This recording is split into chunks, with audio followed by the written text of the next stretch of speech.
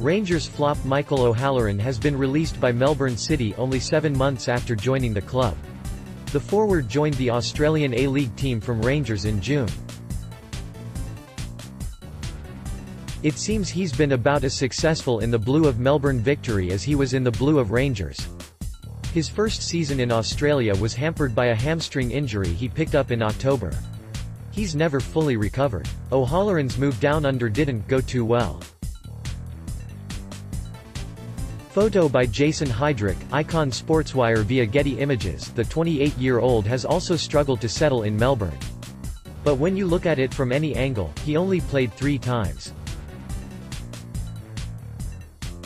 Whilst an injury might have had an impact, the fact he's a pretty average, Football League-level footballer might also have something to do with it. Whilst quick and direct, he has no confidence and struggled with an end product. It boggles my mind how we paid £450,000 for him back in Warburton era. Could we see Michael O'Halloran back in the Scottish Premiership? Michael O'Halloran will probably now interest Scottish Premiership sides, with a return to St.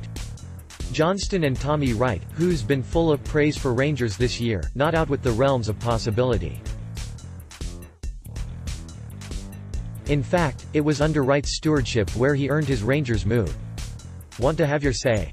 Join our Rangers forum now. O'Halloran was at Rangers for close to 18 months but made little impact. Photo by Lynn Cameron, Getty Images. The striker-cum-winger outclassed us with probably the greatest performance of his career in a 3-1 Saints League Cup win at Ibrox in 2015. But most Rangers fans won't feel any sympathy for the player. Not only did he not have the ability or show enough effort in the blue shirt of Rangers, he went to see rivals Celtic win the Scottish Cup at the end of the last season. It's a cardinal sin and he'll probably never be forgiven by the Rangers support.